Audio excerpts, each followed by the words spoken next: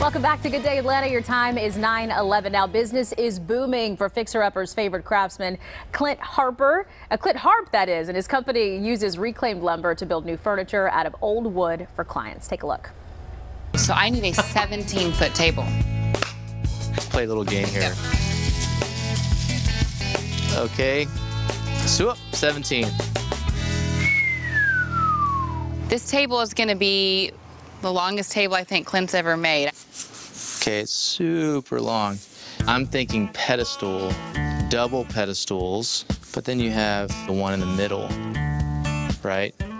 And then you have one at the end. This is going to be so freakishly huge. Okay. Yeah, this tree that I'm sculpting. Hey, and he's able to make it come to life. Clint joins me now to talk about life, his work, his new show, and also his new book as well. So, Clint, it's so good to have you here on Good Day. Thank you. Thanks for having me. Good morning and welcome. Got to start with this. You're from Dunwoody. Yes. So cool. Yes, it is. So cool. I'm back in my hometown. I was born at Piedmont Hospital right down the road, and then, yeah, graduated from Dunwoody High School in 1996. Love that. Okay, I want to hear about this first job you had. Much different than what you're doing now. Right? Yeah, no, I was a bagger at Kroger. Yeah.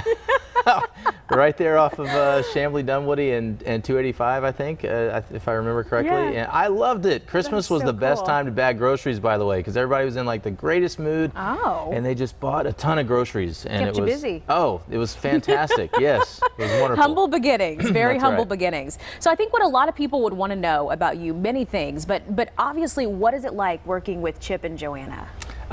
It's amazing, and it's what you might think. Joanna's incredibly driven, so she knows what she wants, and Chip's a wildfire. You know, I mean, it's you go out with him, and you never know what you're going to get into. I mean, he's so fun to hang around, and yeah, Joanna was great, and I loved getting a chance to work with her because obviously she's such an incredible designer and knows what she wants, and yet she would also give me the freedom to speak into the designs and you know, just kind of let me run with it every once in a while with what I was building for her, and that was really fun to do. Yeah, and like we saw in the clip that's on right now, and I remember this episode, Sure. How do you handle these outrageous requests from her? I mean, you're talking about a table that's freakishly long. Not everyone could make that happen. I handle it just about like everything else in my life, which is kind of like the theme of my book, is like, I don't really know exactly how to do it, but I'm just going to figure it out. So yeah.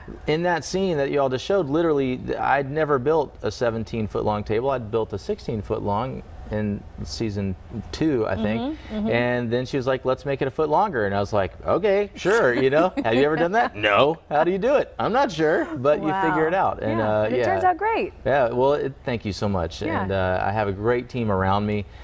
First season, I was building basically everything by myself, and then we grew our team, and I had a lot of help as the years went on, and it was really fun. It was a team effort. I mean, you talk about growing your team, and that's kind of been the theme for you when it comes to what you do right now. You didn't start out doing woodworking. You actually had a totally different career. So what were you doing, and how did you go from that to what you do now? I mean, the quick version is I've done just about everything. I mean, I was a director of a ministry, I was a janitor, I was a junior high youth minister, I was a missionary in Europe, I was a mortgage licensing, director of operations for a mortgage licensing firm, I was a medical sales guy, and I tried all these different things, and none of them really answered that part of me that was like, do what you are meant to do, you know what I mean?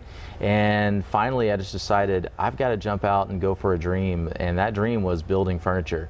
And it sounded incredibly stupid at the time, but I quit my job in May of 2011 with the support of my wife. We decided to start our little company, Harp Design Co., and that's what we did. And we went for it. We had no idea we were moving to Waco, but we ended up moving to Waco, and yeah, the rest is kind of history. Wow, and your beautiful family featured right there. Thank you. As well. Love So I mean, them. it's all worked out for you. Things have worked out, Yeah. but I mean, it's also been a bumpy road. There's, you know, because going for your dreams, it doesn't always end up on TV. It doesn't always end up with a book and all this fun stuff. You know, in the middle, there's all kinds of disappointments and all kinds of things that go wrong and that you have to adjust to, and you know, yeah, but you just keep on keeping on. Exactly. Yeah, I want to talk about your book. Yeah, thank you. Really quickly. Thank you. Yeah, tell us what's inside, what we'll find. Well, so Handcrafted, I wrote it, first of all, as an opportunity that I've been wanting for so long, and I've always wanted to write a book, and the opportunity came along and I grabbed it and ran with it, because there's this story, obviously, that a lot of people know about that follow me, where I meet Chip Gaines at a gas station, and the next thing you know, I'm filming for Fixer Upper, right? And that's this amazing moment. It's like crazy, this serendipitous, like crazy moment. But the thing about it is, that's really not the whole story. That story never happens where I meet Chip at a gas station if it weren't for this incredible journey before that, my whole life. Leading where up to it. That's right, Yeah. where there were great disappointments and struggle and things that didn't go right at all, and failures on my own end, and it all led me to where I am today. And that moment is leading to other moments in the future that I don't even know about. And so it was an opportunity to try and write something to encourage people. Listen, whatever you're going through right now, there's a purpose behind it, I promise. And again, doesn't necessarily always end up on TV or with a book, but it's going to lead you to where you need to be. And it was really fun to write, and people have been so kind and are reading it, and I'm really thankful I got to do it. What a message. And you see there his new show, Woodwork, on DIY Network as well. Clint, thank you so much for coming in and visiting with us Thank you so today. much for having me. Yes, it was a blast. Appreciate this. And Dana Fowles already claimed this copy of the book right here, so I told him I'd get it signed for. Dana, I hope you're watching. Our thanks to Simon & Schuster for help coordinating today's interview with Clint. Handcrafted, a woodworker's story, is on sale now. Time is 9.